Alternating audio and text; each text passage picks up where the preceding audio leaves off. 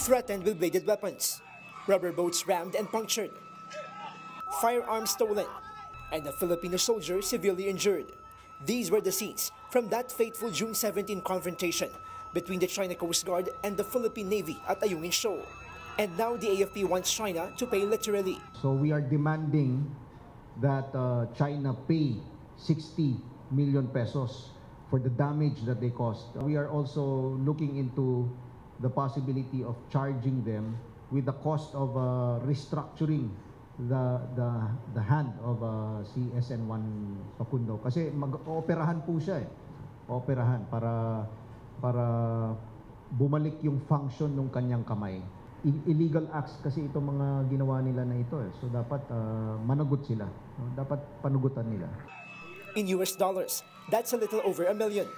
Browner said this figure covers just damage to the property and does not include the medical costs of Seaman First Class Underwater Operator Jeffrey Facundo, who was the one who lost a finger during the altercation. He also said he demanded the return of 7 firearms in a letter course through Defense Secretary Gibo Teodoro. Browner spoke at Camp Aguinaldo today, where President Marcos led the command conference of the armed forces, in line with his duties as Commander-in-Chief of the military.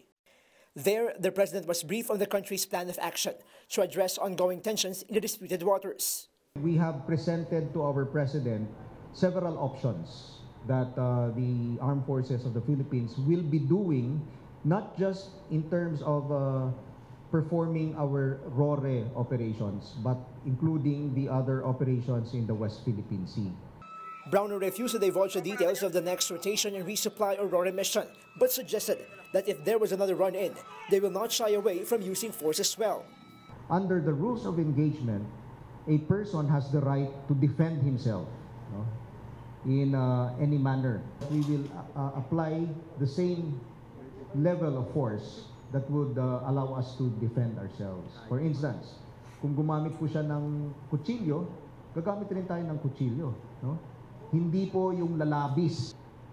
Nung sinabi kong lalaban tayo, ang ibig ko sabihin po doon ay hindi natin haayaan na basta na lang ibuli tayo ng ganon. In the next RORE ay basta hindi po tayo papayag na basta na lang apihin. Browner also noted that the military is hardening its bases against possible missile attacks by China. Senator Amy Marcos had previously said she received information that China was planning to use hypersonic missiles to hit 25 targets in the Philippines, including military bases that host EDCA sites. But Browner assured the public that there's no reason to panic as this information hasn't been verified. Ako po mismo hindi ko nakita yung sinasabing report na yan or even the locations of these 25 targets. In a text message to News 5, National Security Council Assistant Director General Jonathan Malaya also said they weren't aware of any of the security threats she mentioned, but they will reach out to Senator Amy nonetheless. Malaya went on to say that the Philippines and the People's Republic of China maintain cordial relations and that they are committed to managing whatever differences there may be. With that, Malaya says they see no threat of any imminent attack from Beijing. Manila and Beijing have just concluded the 9th bilateral consultation mechanism held in Manila this week, where both sides committed to find ways to de-escalate tensions in disputed waters. Both sides also talk about possible cooperation between their coast guards and scientists. Browner said at today's command conference, President Marcos gave them a clear directive. Ang instruction po ng ating Pangulo is to de-escalate. The objective really, maski po kami, is to prevent war. For News 5, Brian Castillo, we are One News. As tensions cool down at Ayungin Shoal, things are heating up in the Taiwan Straits. Chinese officials boarded and seized a Taiwanese boat which had 5 crew members on board Tuesday night for what it said was due to illegal fishing. The boat was apparently intercepted near the Kinmen Archipelago, which lies just 12 miles off China's coast and is in China's territorial waters, but is controlled by Taiwan. A spokesperson for China's Coast Guard said the boat violated a fishing moratorium, which runs from May to August, and that it was using nets finer than allowed by Chinese law. Taiwan continues to call on Beijing to release the boat and to not use political factors to handle the situation. The Coast Guard calls on the mainland side not to use political factors to handle this situation. Please clarify the reasons as soon as possible and release the boat and the people. The 5 detained crew were composed of 2 Taiwanese and 3 Indonesians. China claims self-governing Taiwan as its territory and says the island must eventually come under its control. Tensions have risen with the election earlier this year of Taiwanese President William Lai Ching-te, whose party rejects reunification. The White House says they're closely monitoring the situation. Okay, here to share his insights on the ongoing conflict at sea, we have with us live in the studio maritime law expert attorney Jay Batong-Bakal. He is a director at the UP Institute of Maritime Affairs and Law of the Sea. Good evening, Professor. Thanks for coming all the way here. Good evening, good evening. Well, it took a while, but yeah. Let's not talk about traffic. Let's talk about traffic at sea. Yeah. Let me circle back to that first story that we ran about the AFP demanding 60 million pesos in damages from China over property damage during the June 17 confrontation. We're not even talking about medical costs for that wounded Navy seaman. How much of a legal basis do you think this would have? Well, the Philippines has very solid legal basis to claim compensation because really China, what China did violates international law in so many different ways. So that country is therefore internationally responsible or liable for its actions. First, by doing so, it violated the sovereign immunity of the vessel. It is, after all, a Philippine Navy ship. Still, no matter how small it is, it has that sovereign immunity and is considered to be part of the country. It represents the country, essentially. So the fact that they attacked it in that way violated the sovereign immunity of the vessel. Second, there was really no justification for what they did. The crew, the vessel, was not doing anything to them. So it was clearly an unprovoked attack, and it is attack attended with violence. So it is contrary to the principles of the UN Charter. It's an act or use of force against a sovereign nation because, as I said, the vessel represents the Philippines. So no matter how you look at it, China is internationally responsible for that unprovoked actions. So they should pay. So there's strong legal basis for it, but who adjudicates in this instance? How will we get that compensation? Well, it's not a matter of adjudication. It really now is falls to the diplomacy. And I suspect that this was probably one of the items that was touched upon in the bilateral consultation meeting that they held the other day and yesterday, I think.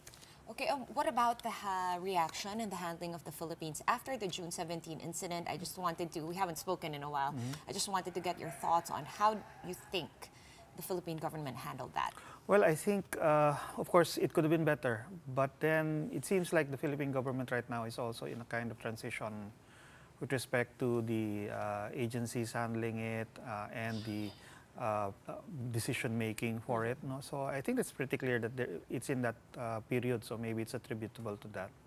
Some would say that sending a Navy force to the resupply mission is an escalation on our part. I mean, because we could have sent our Coast Guard to do its routine resupply, but in the June 17 incident, we saw Navy SEALs out there. No, I don't think it's an escalation because, the color of the vessel and the markings on it is not what creates any tension. Clearly here, it's the activities of a vessel and its crew, which is the one that can be a form of escalation. And we have not done anything like that. In fact, as we saw, there are only 2 rubber boats, basically, that reached the Sierra Madre. They were already moored at the side of Sierra Madre, and they weren't taking any kind of aggressive actions against anyone.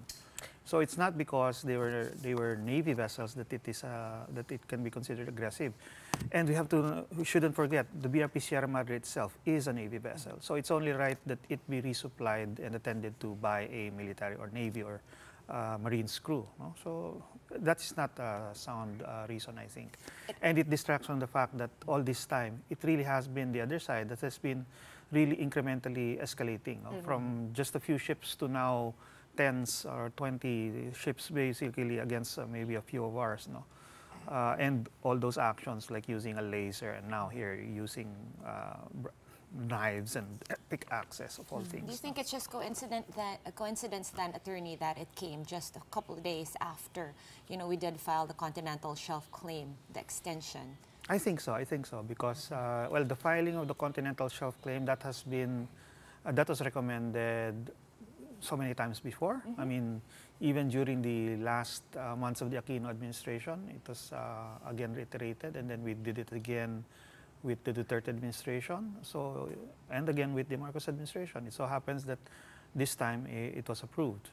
So I don't think that there's any relationship between the timing of those events. Can you help us understand the concept of the continental shelf? Kasi palagi namin narinig territorial sea, EEZ, and now we are hearing an extended continental shelf claim by the Philippines. What does this give us exactly? And Well, why do we need to claim this extended continental shelf? First of all, it's an extension of the continental shelf. The continental shelf is basically about a claim to the natural resources of the seabed. It is not equivalent to a claim of sovereignty. Full and absolute sovereignty is basically unlimited power of the state over an area. But outside of that area of sovereignty, meaning outside of the territorial sea, what we have are sovereign rights. And sovereign rights are basically property rights. What it means is that everything, all the natural resources within that 200 miles first, belongs to us. So it's the natural resources. It's like, you know, any ordinary person does not need to have all of his personal property, his car, his books, etc. They don't have to be in his house for him to have control over it or to have rights over it and exercise his property rights over it. So it's the same thing here, except that here we're talking about natural resources, and international law basically grants the Philippines those rights, sovereign rights, which are exactly property rights, to any resources found in that area of the continental shelf. Initially, if you don't do anything, you're fully entitled to 200 nautical miles. Everything within 200 nautical miles is ours. But based on UNCLOS, it is possible for you to claim additional resources in an extended continental shelf. So that's what we've done. We're also claiming rights to additional seabed resources beyond 200 nautical miles, and they happen to fall all within the middle area of the South China Sea. But there are issues to this, chief of which is that Malaysia has protested the claim, saying that part of it encroaches on the Sabah territory. Yes. Well, it was expected. I mean, when we prepared the claim as part of the team, we knew that there will be protests from all these other countries because necessarily all the surrounding states do have entitlements to the middle part of the South China Sea, the seabed, under the rules. And it's up to them to divide it amongst themselves. So what we've done is simply clarified the extent to which we can claim. Vietnam and Malaysia already did so back in 2009, and we already protested them before. So kumbaga ngayon, patas lang. We've all made claims, we've all protested each other. But now that we're clear about the areas which we're claiming, we've drawn lines, we can now proceed to the next step, actually, of having serious discussions about how do we divide this between us. So basically, sa madaling salita, Professor, we did this and filed this claim so that everybody else's cards are on the table, including ours, and then we can proceed to properly. So kumbaga, it does actually help diplomacy and talks and negotiations. Yes, because it's now more concrete what it is that we're talking about. It will be easier to negotiate an area when you know exactly where the boundaries are, where the overlaps are. Are coastal states the ones only entitled to an extended continental shelf? Yes, if they can prove that the seabed, either the shape of the seabed or the geology of the rocks of the seabed are of have certain characteristics which allow them to extend beyond 200 miles.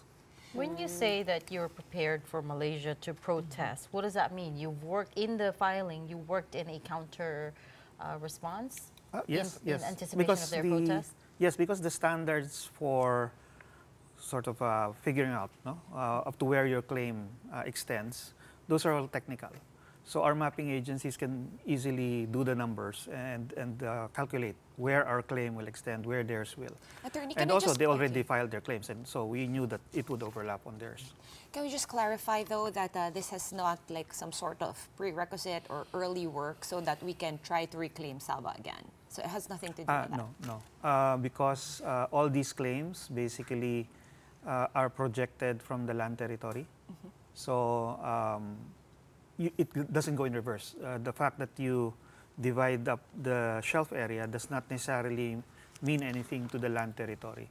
Okay. And, well, in fact, what can be done is that since there are pending sovereignty claims, it's still possible for the three claimant countries here to enter into joint exploration and development agreements over the overlapping claim. That is also allowed by international law. I was reading her tweets, and it says basically it was measured from the shoreline of Borneo or Sabah. A part of it. A part of it. So how does that work? And can we just clarify, like, how does the measurement work, and exactly how much time and effort does it take to measure those geological features? Like you were saying, underwater, like that's probably really deep under. Yeah. Is it expensive? Well, it is expensive because you have to do the surveys of the seabed. The minimum required is the exact shape, and that requires surveys. For these projects, actually we did both Benham Rise and West Palawan region. The research for this was done by NAMRIA between 2007 and 2010, if I'm not mistaken. So they did a lot of surveys. And then after all the surveys, that was the most expensive part because it's a ship going back and forth with all the crew and supplies and all the instrumentation. And then from around 2008, the team had been convened to now use the data that was acquired and process it and do all the computations, etc. 2009, we finished the Benham Rise submission. We had decided to do that first because it was uncontroversial. There were no other claimants. And we successfully defended the claim before the Commission on the Limits of the Continental Shelf. So they validated our findings in 2012. So the next part, the claim for West Palawan region, the draft had already been prepared, so we just finished the draft and then again recommended to the three administrations, kept recommending it that it be filed. But it was when the current administration approved it that we then set out to finalize the actual submission. The data and the write-up was already done, the analysis was already done, and all the information was already collected. So it was really more a matter of tweaking, especially the executive summary, which is now available. Okay, what should we wait for? I mean, we filed the claim. Is this like the 2016 arbitral award that was given to us? Are we going to wait for something like that? Or this is just a point for discussion and negotiation? No, it's more the second part because the CLCS is not an adjudicating body. And if a submission is disputed, the policy is to set it aside and let the parties settle it first because it's only the states which can actually settle disputes, and the CLCS has no power to do that. So we knew that as well. And so what this does is open up the table again for negotiations between the Southeast Asian claimants, especially because they're the ones that have the valid claims. So it's basically setting up parameters for further negotiations and settlements between concerned countries. Yes, exactly. I want to come back to our top story about the damages that the Philippines, that the AFP is asking China to pay. We now have a response from the Chinese side, fresh off the presses. This is from Chinese spokesperson Mao Ning. She says the Philippine vessels were carrying out an illegal resupply mission, which violated China's territorial waters and staging a provocation. There's a bit of a grammatical error there. And staging a provocation when stopped by China Coast Guard, who acted lawfully and rightfully to defend China's sovereignty. The Philippine side should face the consequences of its own action. That is her response to the AFP saying they are seeking 60 million pesos or $1 million in damages. Not surprising, since they think that we're under them. And they think they can charge us like, make us liable for actions that they took against us. So we're not going to get anything, in short. Probably. As you said, this comes down to the diplomacy. Yes, it comes down to diplomacy because in the end, China also has to consider that, what it did, and the whole world knows it and then see these videos, etc. And it has implications about, what are its implications to China's reputation and its sincerity in engaging in any kind of activity out there at sea.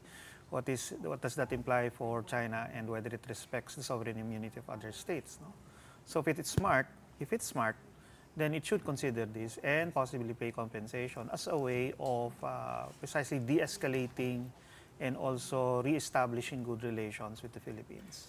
Don't you think that was the route already in the recent BCM, bilateral consultation mechanism, or was that just routine? I mean, this being held twice a year since 2016. What did you read in the statements of both China and the Philippines? Are we headed somewhere with this bilateral meeting? Well, I think based on the statements, as vague as they are, at least they're not the same as the other statements from previous where they just kept recycling and moving and shuffling phrases around.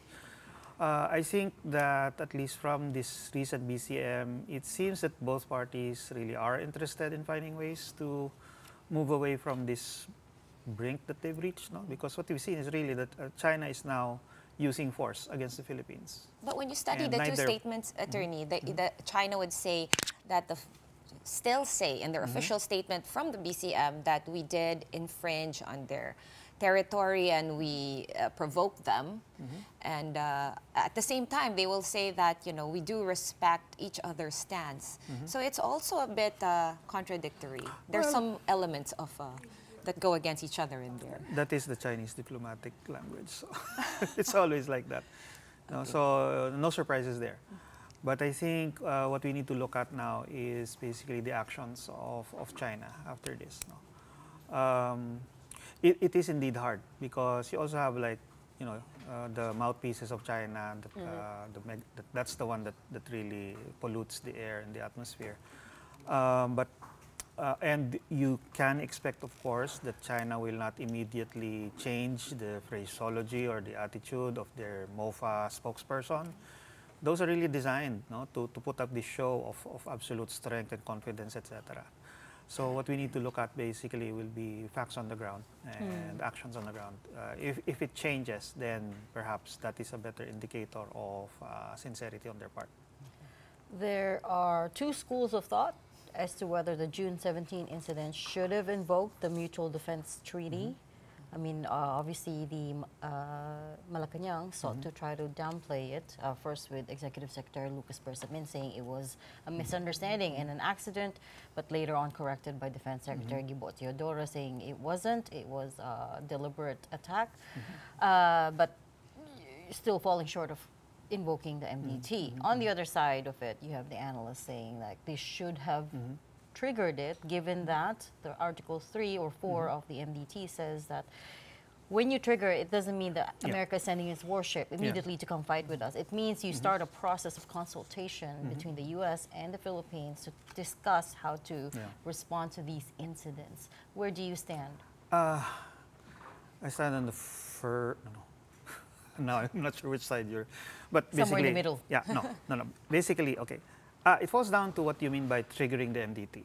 Okay, because for me, there's no need to trigger the MDT. It's as if the MDT is like a light switch you turn on and off, and that's not the correct understanding of how it works. The MDT there is active. It has been used. It's the whole reason why we have Balikatan exercises and EDCA. No, I mean, the MDT does not need to be triggered. What people usually think of when you say trigger the MDT is that when you invoke it, hostilities will now begin, war will begin. Correct. That one, I don't think that is the intention.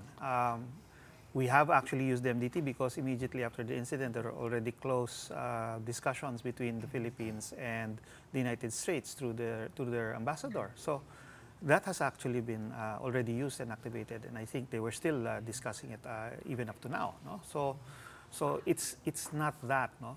I think what people should understand is that you know, when a use of armed force, no, unlawful use of force is undertaken against a state, what should be the appropriate response? Is it full-scale hostilities or war, invoking self-defense or collective self-defense under the UN Charter? I think that in this instance, even international law would not agree with using that single incident, no, serious as it may be, having resulted in the loss of a finger. That is not enough to initiate a full-scale war between two countries. No? Even in international law, there are standards of proportionality and reasonability to consider. The response should be proportional.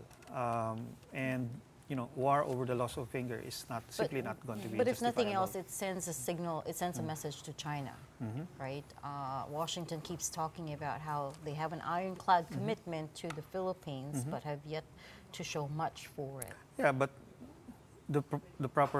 what would be the proportional response to the loss of a finger? Are we going to ask them for another finger in return? So Actually, it doesn't work that way. I was going to say there was a third school of thought where I was just reading an article earlier today, and the fact that our officials are always in constant communication, those phone calls, right, between the peers, between the someone in the defense establishment here and there, may it be the Secretary of Defense here and the Secretary of Defense there. That's already Article 3 of the MDT. Yes. So basically, that's also kind of how you see things. Yes, yes. That we are actually invoking it already. Yes, we're actually using it.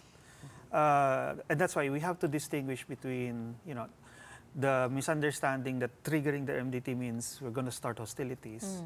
And basically triggering the MDT in the sense that, okay, we're going to make use of mechanisms in the MDT. And in the MDT, there are several possible mechanisms, including consultations, to talk about what responses could be made jointly through the alliance. And these can be actions like economic, diplomatic, etc. So, for example, if we were to decide that in order to respond to this kind of incident, both the Philippines and the US should now call on their friends and allies in the world to discredit this Coast Guard, remove its accreditation, and call them out for being a maritime danger agency instead of a safety agency, then that would be a proportional response, I think. The Philippine government has already said that they will not be afraid to self-defend themselves in the next resupply mission. Use the same level of force. Yeah.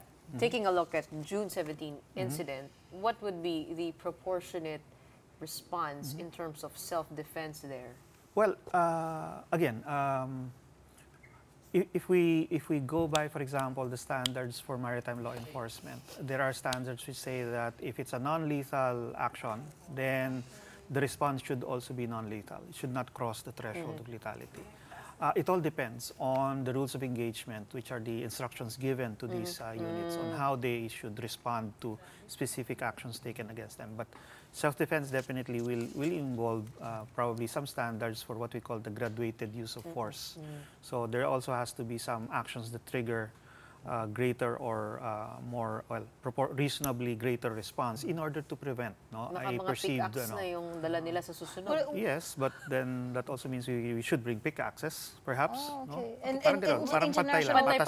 international law will allow for that? Yes, because again, the standard is simply proportional and reasonable. And here, if a pickaxe is being used and you do believe that it's about to cause serious injury or death, then that's the time that a lethal response may be warranted. It all depends on the situation. Okay, Attorney, real quickly, in line with that, a lot of analysts that we have talked to also, one of their suggestions was to use the MDT to request for U.S. patrol boats to escort the RORE missions in order to ensure success. Now, in the spirit of the escalation, which is where we're at right now, what do you think about that suggestion? Would that be inflammatory? Would that be a good idea? Would that be a better idea than going hand-to-hand combat? Perhaps it would, but I think the policy of government right now is to avoid that because it might present an image of weakness or lack of determination. On the other hand, it is something that China will absolutely hate to happen. So maybe that is the route to take if you want to piss them off in a way. Your thoughts on Senator Amy Marcos's hypersonic claim missiles? that China is aiming to target us with hypersonic missiles. 25 targets mapped out in the Philippines. Alarmist speculation meant to induce panic, I think, because hypersonics are not meant for those types of targets. I mean, China already has the Philippines, the entire Philippine range, within range of its short range and medium range and intermediate range ballistic missiles. They don't need to use hypersonics against us. And in addition, since 2017, about a third of the Philippines is already within the range of missiles from their artificial island bases. So they don't... It doesn't matter whether there's a hypersonic or not. It's superfluous. They don't need to waste their hypersonic missiles on us. All right, we are going to have to leave that there for tonight. Thank you so much for all your insights. Very enlightening. Professor Attorney J. Batumbaka, Director of the UP Institute of Maritime Affairs and Law of the Sea. Lots to digest, but we're going to be pausing for a quick break. Right after that, the Liberal Party begins hatching plans for next year's midterm elections, which may include some unlikely alliances. That and more when we return. Keep it here.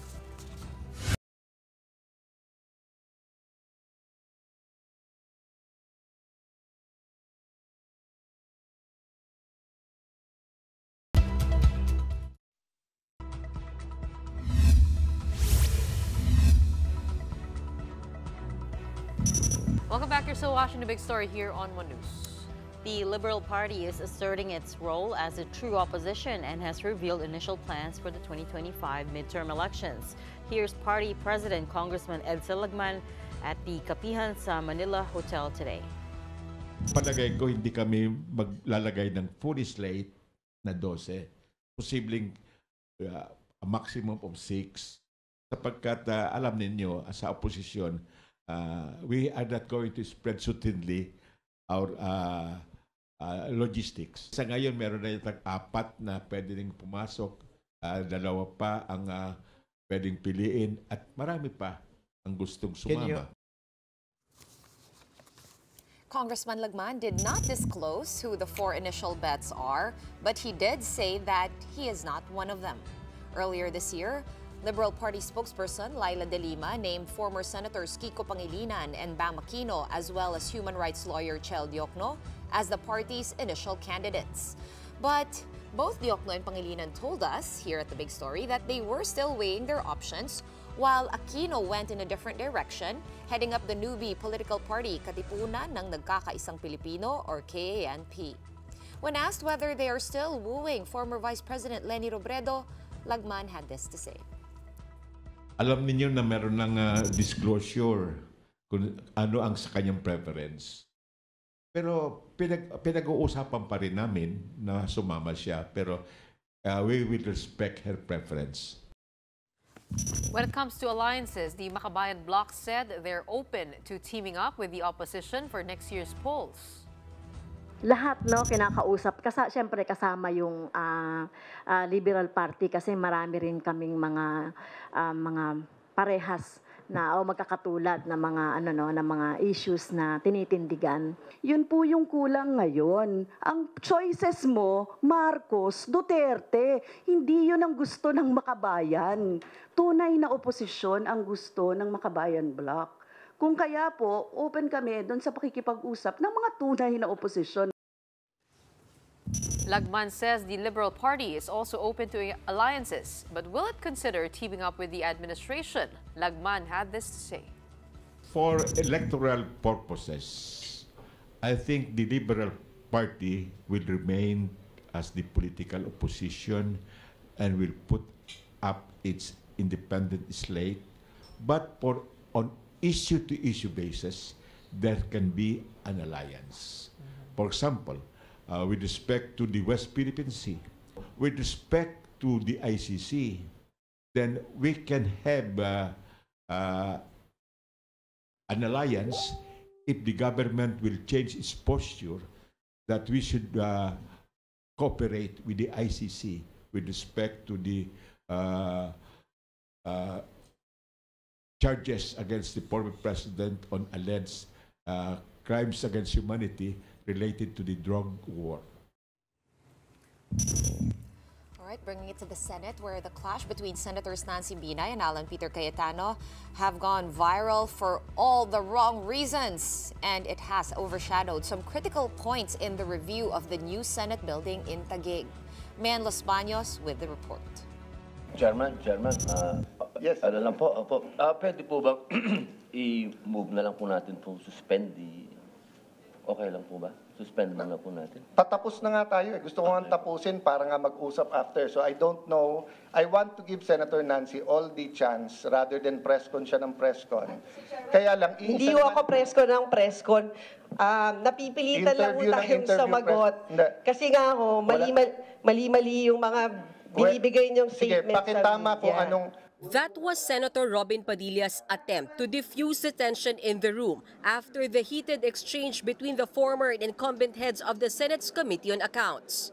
Senators Nancy Binay and Alan Cayetano had been butting heads over the construction of the new Senate building in Taguig City. The clash between the two senators overshadowed some of the key issues and concerns over the new Senate building. Aside from construction delays, one other factor that may have caused the budget to balloon was the revisions in the design plan. The DPWH presented approved variation orders for the project, which amounted to over 500 million pesos. The Senate would also be spending quite a lot on architecture at 3.1 billion pesos and on landscaping at over 600 million pesos. I've never seen 600 million landscaping for a building on a phase 3 na meron pang medyo ano yung sa Singapore na may garden sa loob ng garden by the base na to. Binay is now considering filing an ethics complaint against Cayetano. Senate Majority Leader Francis Tolentino, who chairs the ethics committee, had to step away for a moment when his two colleagues were bickering. Tolentino said he regrets leaving the hearing early. He said he would have intervened, called the hearing to order, and moved to strike unparliamentary remarks from the record. Tolentino said he will immediately tackle any ethics complaint filed by either Binay or Cayetano. In a statement, Binay also said she's not expecting an apology from Senator Cayetano for what she called pambabastos. She called this behavior very unbecoming of a senator, especially a senior one at that. Their fellow senators, meanwhile, are hoping that the two will be able to settle their personal issues as soon as possible. Reporting for News 5, Mean Los Baños, we are One News. Senator Win Gatchalian has issued a clarification on the Alice Go case. He says she can't be a state witness and testify against suspects involved in illegal pogos. Some news outlets had previously reported that she could be a state witness based off an interview he gave our sister channel, 1PH. But Gatchalian says this isn't possible as Go herself is deeply involved in the operations of the raided pogo hubs in Tarlac and Pampanga. Si Alice Go ay nasa gitna ng maraming mga pogo na ginagawa dito sa ating bansa. Yung sa Bamban, lumalabas na siya ang naging applicant, siya ang naglakad ng papeles. Ultimo, pati kuryente at tubig ay nakapangalan sa kanya. Kaya makikita natin na siya may direktang kaugnayan dito sa mga sa Pogo Hub. Go has been summoned to attend the next Senate hearing on the matter set for July 10. Her legal team says they will urge her to attend, though they claim even they do not know Go's whereabouts. Hindi niyo po makumpirma kung nasa bansa pa ang inyong kliyente o hindi? Hindi kasi wala pa kami na meeting So, pero ako, I believe na dito siya kasi cellphone naman ang nag-uusapan namin. Still in politics, but over in the United States, President Joe Biden has made it clear that he is absolutely not pulling out of the White House race. Biden and Vice President Kamala Harris joined an all-staff campaign call and pushed back that mounting pressure for the 81-year-old incumbent president to bow out. This comes after a shaky debate performance last week that has thrust his campaign into chaos. But a new poll from the New York Times and Siena College revealed that Trump has widened his lead in the race. It showed Trump ahead of Biden among likely voters by at least 6 percentage points with 49%. This is Trump's largest lead in a Times Siena poll since 2015. This poll surveyed 1,532 registered voters from June 28 to July 2 and found that large chunks of every demographic said Biden was just too old to be an effective president. Another quick break for now. Right after that, the Agriculture Department is launching a large-scale trial of a program that aims to sell rice at 29 pesos a kilo. All the details when the big story returns. Keep it here.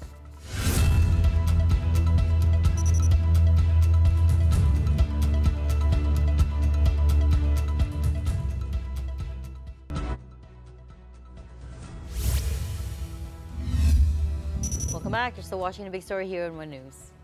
The Agriculture Department is set to launch a mass trial of the 29 peso per kilo rice program tomorrow at 10 locations in Metro Manila and Bulacan.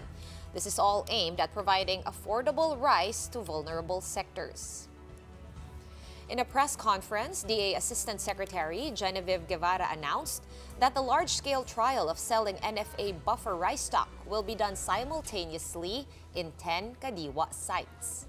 The 10 sites are located in the offices of the Bureau of Animal Industry, or BAI, and National Irrigation Administration in Quezon City, the Bureau of Plant Industry in Manila, the Food Terminal Incorporated, or FTI, in Taguig, the Philippine Fiber Industry Development Authority in Las Piñas, as well as in Kadiwa Centers in Barangay 167 in Caloocan City, Disciplina Village in Valenzuela City, Barangay Fortune and BF City in Marikina, and Barangay Minuyan proper in San Jose del Monte, Bulacan.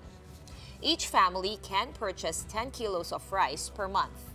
The DA is aiming to expand the peso 29 peso or P29 program to the Visayas and Mindanao in the coming months. There will also be a booklet to monitor the purchase of beneficiaries. In total, the P29 program targets almost 7 million vulnerable households as beneficiaries.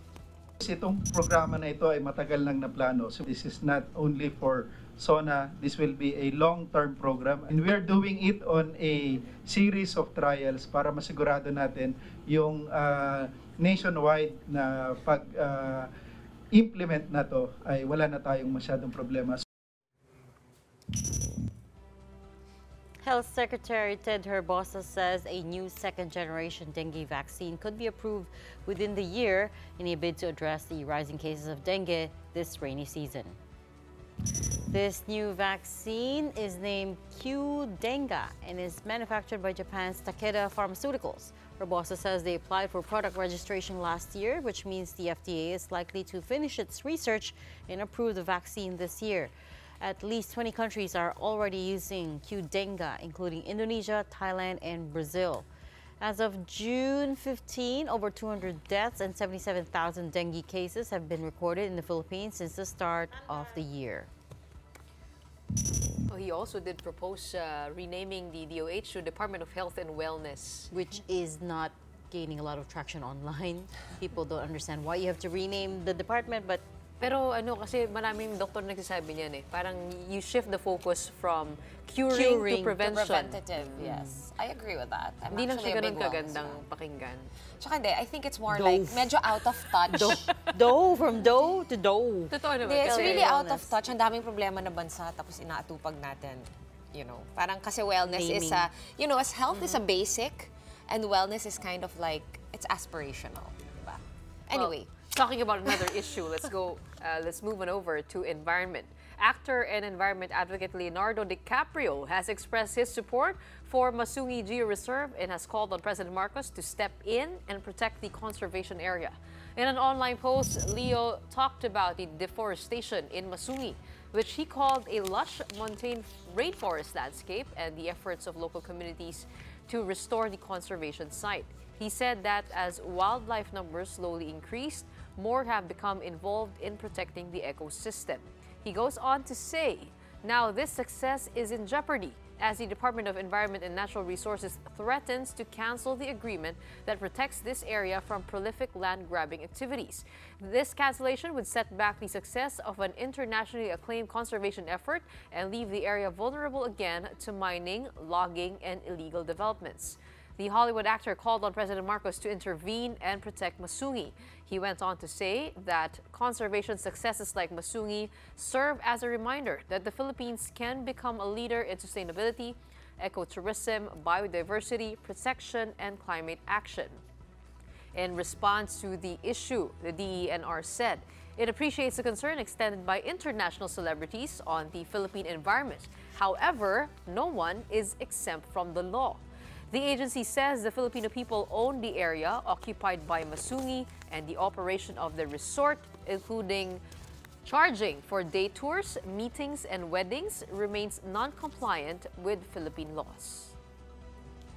The DENR immune to the charms of Leonardo DiCaprio. I know. No one is above the law. I wonder if the president is immune to the charms. That's true. Tinag pa siya eh. Diba? Yeah. But DiCaprio, guys, you called him Leo. So our friend Leo. Well, sabi naman ng President DENR, Marcos. diba? It's now in the hands of the judiciary. They have to decide because the DOJ has already spoken about the legality of that agreement from the previous DNR.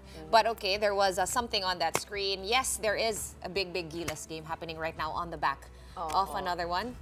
Well, July 4 is not just the Independence Day of the United States. It is also a day that will forever be etched in Philippine basketball history. Gilas Pilipinas defied the odds and pulled off one of the most improbable wins in the program's history, stunning world number 6 Latvia in Riga 89-80 to open their FIBA Olympic qualifying tournament on a high note. Justin Brownlee came up big with a near triple-double of 26 points, 9 rebounds, and 9 assists, while Kai Sotto was also impressive behind an 18-point, 8-rebound, and 3-steal game.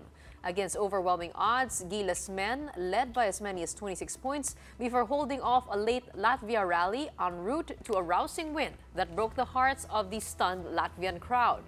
The triumph marked the first time Philippines has beaten a European team in 64 years as the Filipinos look to end a 52-year drought to return to the Olympic men's basketball tournament. Now, as we speak, Gilas Pilipinas is currently going up against world number 23 Georgia, who is eager for a bounce-back win after getting demolished by the Latvians by 28 points. A victory over Georgia would automatically put Gilas atop of Group A with a 2-0 win-loss record. A loss, however, isn't the end of the world, as a defeat by less than 18 points will still put Gilas into the next round. Okay, we're looking at live pictures now, the live feed of the Gilas versus Georgia. And again, they have to lose with less than 18 points. Yeah, basically, if they do not lose by more than 18 points, then they are still through to the next yes, round. Right. Still through to the next round. That's Gilas head coach Tim Cone. You know, I wasn't sure though what to expect last night. I did watch the game live. I slept at 2:30. It ended around 2:30. I missed the third quarter because I had to go out for a bit, but I mean, it was so shocking. This is the world number 6. We haven't beaten a European team, as Gretchen reported, since in 64 years. So pretty crazy win, pretty crazy performance by Justin Brownlee and Coach Tim Cone. And of course, Twitter is all abuzz over that. But you know, I am Latvian coach Luka Banci. Is that Banci? Bianchi? Was quoted as saying that he was impressed with the triangle offensive that Coach Tim Cone had put together, proving that the triangle offense can still work, even though the play is now more faster, right? It's dominated by fast-paced plays. He says that it's a good strategy. I'm going to interrupt you though, Reg, because we are already watching and we are actually playing the Philippines versus Georgia game. We are down 20 points right now. We are still in the second quarter, so there is still a big chance and a long game ahead. There's still 7 minutes in the second quarter, but we are down 20 points and we need to lose by less than that. Maraming pumupuri kay Coach Tim Cone because of how he has been able to make this team gel well very together, cohesive, with the leader in Justin Brownlee. Of course, Kai Sotto performing very well for the country with 18 points. Yun nga, no, kasi parang in the past we've been struggling, but it seems like we have a team that's been together for longer, and hopefully this the confidence brought about by yesterday's win will carry on over to this game. Yesterday, we led the whole time, leading as much as 26 points, pero ngayon medyo down tayo. Pero natalo naman you know, last night though, I am gonna say, Gresh, I was watching the game and by the end, they looked pretty tired. Only to find out that in less than 24 hours, they have another game, this one against Georgia. Now, Georgia, people didn't really think they were such a big threat as compared to Latvia, who is ranked number 6. But as we can see, right now, not the best start for Gilas Pilipinas, but it's still before halftime. So anything can still happen. And the goal, of course, of this is to be able to claim a spot in the Paris Olympics. Sinasabi ni Coach Tim Cone, the goal here is not just to win one game, but to get to the finals and see what would happen. So definitely a tough road ahead, but our spirits are with you guys there. Here is hoping Coach Tim's triangle offense comes through again. He has said it was a very efficient offensive system that they put on for the game against Latvia. And we need all the good juju that we can get. But at the same time, as Shawn pointed out, it's the second big game in less than 24 hours? Less than 48 hours. Less than 24 hours. Because the game, I was watching it last night, finished late last night, and then again tonight. Right. So actually, if you're thinking Philippine time, it's all within less than 24 hours. That's a lot. That's a lot. Right. Okay, so we'll let you guys catch the rest of that game, but that's it from the three of us here tonight. We are One News, all sides, all the time. Thanks for tuning in.